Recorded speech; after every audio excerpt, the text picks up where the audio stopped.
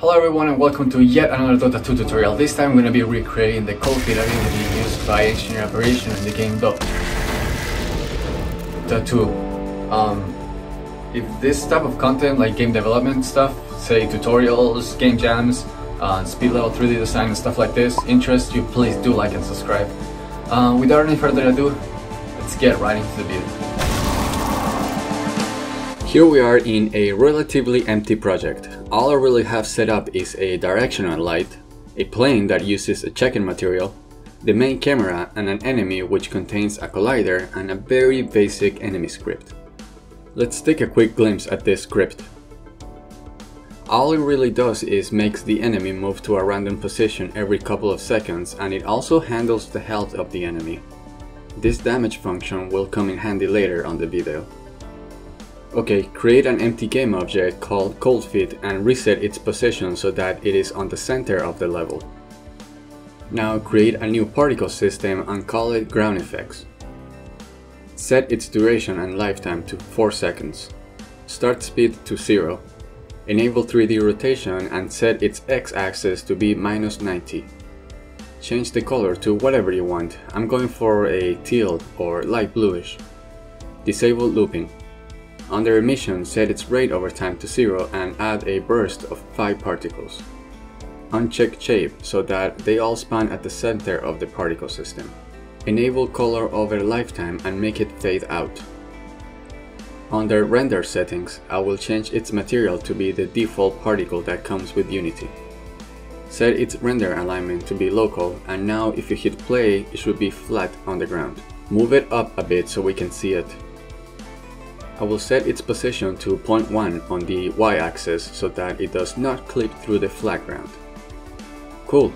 Make it a child of our coldFeed and create yet another particle system called Frozen FX. Reset its position. For duration and lifetime, I will set it to 3. Disable looping. Start speed to 0. Enable 3D start rotation and make it a random between 2 constants. Set them all to 360 like this. For color, I will do the same as the one before. Disable play on awake. Set rate over time to 0 and add a burst of 10. Under shape, make it a sphere and I will lower its radius a bit. Enable color over lifetime and make it fade out. Under render settings, change the render mode to mesh and use whatever mesh you feel like using. I think Cube works great for ice. For its material, I will use the default line material that comes with Unity. Set its render view to local. Okay, pretty good, but it could be better. Go up here and under color lower the alpha value.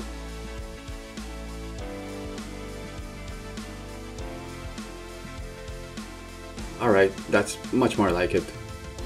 Make the frozen effects a child of our coldFeed and duplicate the ground effects. Rename it loop effects.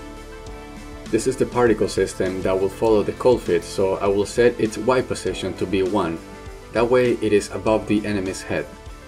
One thing I forgot to do to our ground effects particle system is change its simulation space to world, so that it does not follow the coldFeed and stays in place. Okay, great. Now go back to the coldFeed game object and give it a new C# script called coldFeed. Open it using your programming software of choice and let's begin coding. We will need a transform. This has to be public so that we can assign it later as we create the coldFeed game object. We will need a few floats.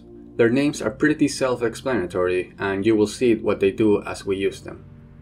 A timer to control our damage, our FX loop we created earlier as a transform, the frozen effects we created as a particle system, a boolean called isFrozen that is equals to false by default, and lastly a vector3 to store our spawn location. Inside start, we assign the spawn position to be this transform's position so that we can later calculate how far away we are and use the break distance to destroy this game object if it is too far.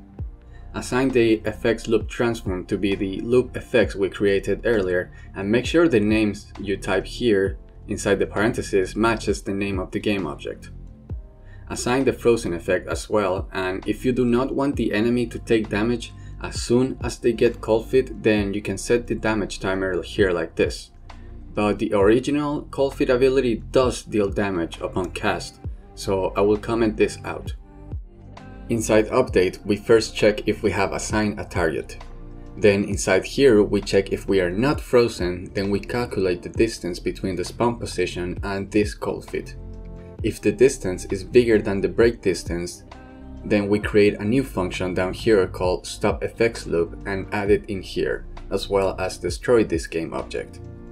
Now if the damage timer is bigger than 0, we need to lower it over time, and if it isn't, then we need to damage the target, so create a new function down here and add it inside here.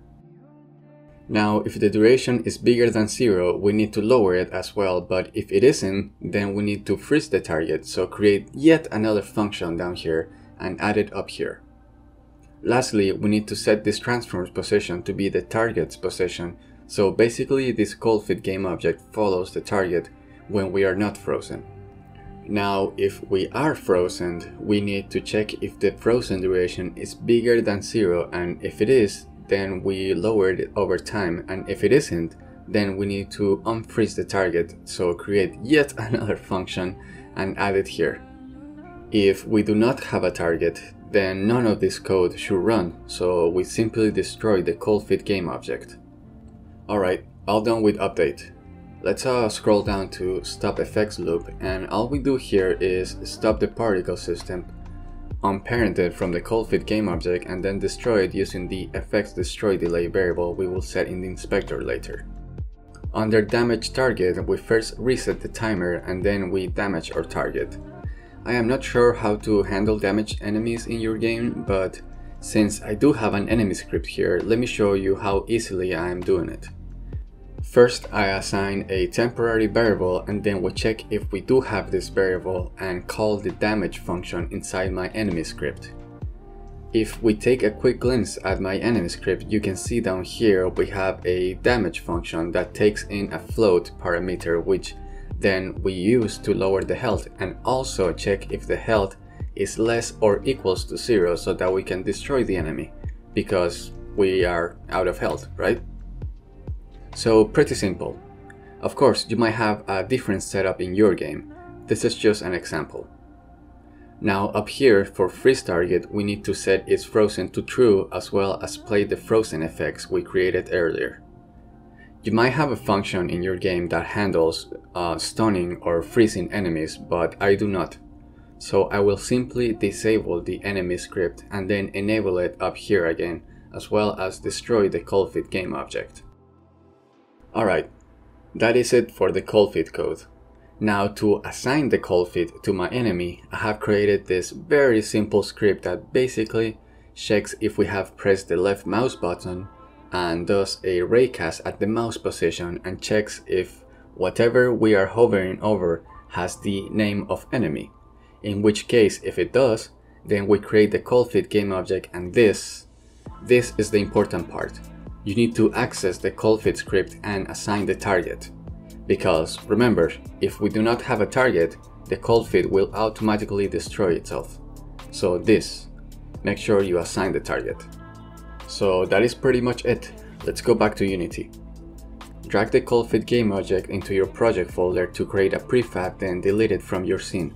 Select your prefab and let's assign some of these values. Duration to 4 seconds, frozen duration to 3 seconds, damage per tick to 1 every 1 second, break distance to 5 units, effects destroy delay to 2 seconds.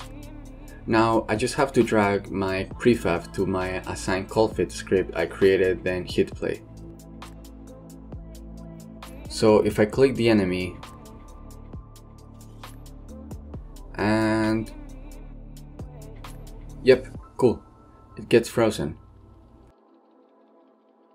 Let's do it again.